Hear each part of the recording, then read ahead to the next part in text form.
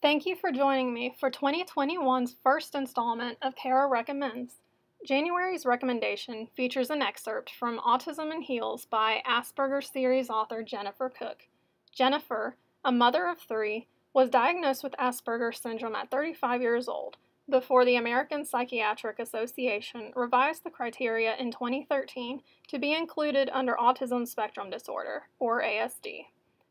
In this selection, Jennifer is giving a presentation in the UK.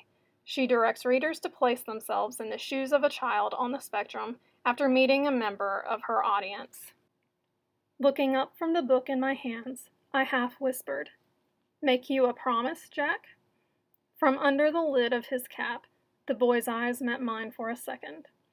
That last talk was for the grown-ups, explaining us to them and all.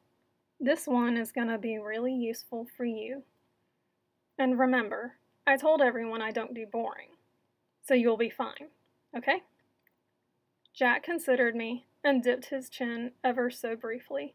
I did the same. We had a deal, then. A child's respect is a precious thing, hard to come by, only genuinely won. And in every case, children deserve, I believe, nothing less than unfailing love.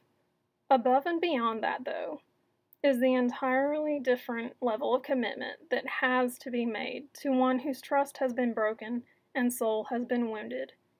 These are the people I champion, of all ages and types, really, because the feeling I get from each and every individual is the same. It's our universal need, often hidden beneath anger, arrogance, disinterest, or distrust. A quiet, insistent plea to be loved exactly as we are. That is what I sense, everywhere, like a chorus of soloists who don't realize they are singing the same song at the same time. You can find Autism and Heals on our shelf and on the Hoopla app in audio and ebook format.